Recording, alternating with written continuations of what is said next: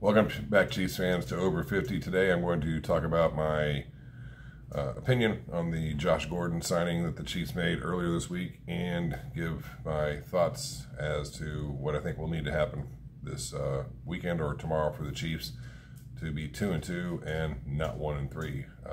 Start off with Josh Gordon. I think it's a great signing. This is a guy that does not have a lot of mileage on him. I mean, he's 30 and he's probably could still play easily for another 5 years. I mean, he doesn't have a lot of wear and tear. Josh Gordon's problems, as everyone probably knows, he's had issues with the NFL, whether it be, for alcohol or other things. I'm all for second chances, and this is probably like the third or fourth chance that Josh Gordon has had. So I hope the guy can make do, or can make this work for him this time, because if you can't make this work with Andy Reid and the Kansas City Chiefs, then I don't know what better situation or what other situation might be made available for you to make it work. Andy Reid and the Chiefs locker room, if they can't give Josh Gordon the support he needs, then this is probably it. I will say this, just to give my perspective on this, I think the NFL should just let play.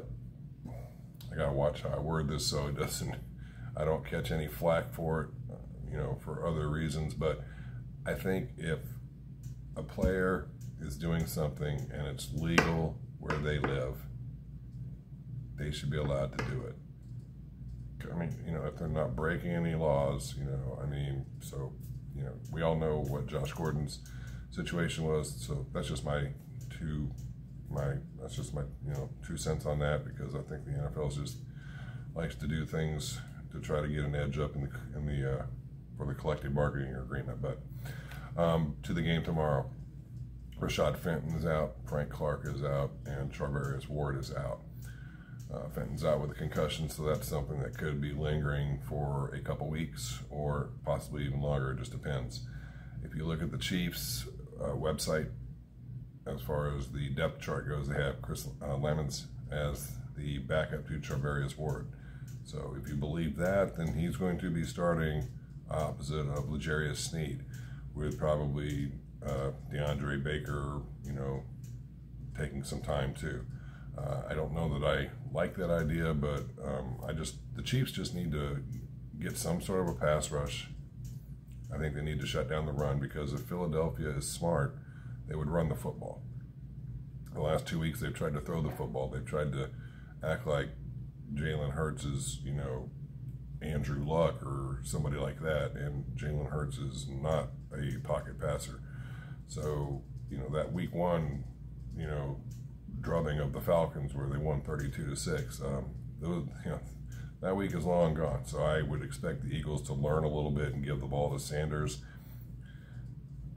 If I was the Eagles, I'd give it to him 60% of the time. I would run the ball 60% of the time and throw it the other 40%, and try to use play action pass.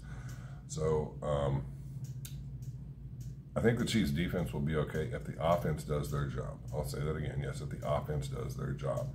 You cannot turn the ball over and expect the defense to just hold. I mean, this is not the defense back when, Marty Schottenheimer, was coaching us, rest his soul, when we had no offense, but we had a killer defense. Okay, we don't have that defense anymore. But I think the defense last week, and I already covered this in my last reaction video, they did pretty well for being put on the spot because we kept turning the ball over to them. Clyde's got to hold on to the ball. We cannot have a third week in a row with him putting it on the ground and the other team getting it. I mean, he cost us the game. That cost us the game at Baltimore, and I'm not going to say his fumble cost us against the Chargers, but it definitely did not help matters. So ball security has to be a must. We got to get some kind of pass rush, and the offense just has to play well. So I think the Chiefs can win this. I don't think it necessarily needs to be a struggle. What will make it a struggle is if the Chiefs cannot secure the football. Back to Josh Gordon, I was trying to do some research on this because somebody had asked me at the gym, they said, well, what if somebody tries to poach him off the take them off our practice squad and put them on their roster, on their active roster, to sort of stash them away for later on in the season. And it got me to thinking about, well, if that happens, would Kansas City have the option of putting him on their active roster before that would occur? And I was trying to do some research and was not able to find out anything. So if you know how that works, or can maybe find some research, you'd like to put that in the comments section, that would be great, because somebody asked me that later, and then I was like, it's a really good question, so I'll try to look at that. And I couldn't find it, but I would like to think that the Chiefs would be able to at least say, well, wait a minute, we're going to put him on our 53-man, and they could get rid of Marcus Kemp, because I've never liked Marcus Kemp.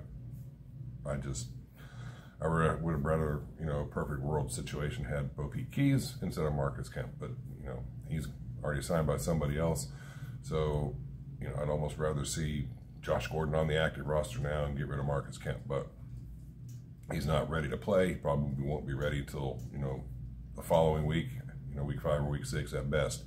So if you have any information on that, if you would put that in the comments section. I'm going to go ahead and cut this video off, keep it short, so you won't have to invest that much time into watching it, but I wanted to give you my takes on the game, give you my 2 cents on Josh Gordon. If you would, please, if you're new here, please hit the subscribe button. Subscriptions would really help me. Smash the like button.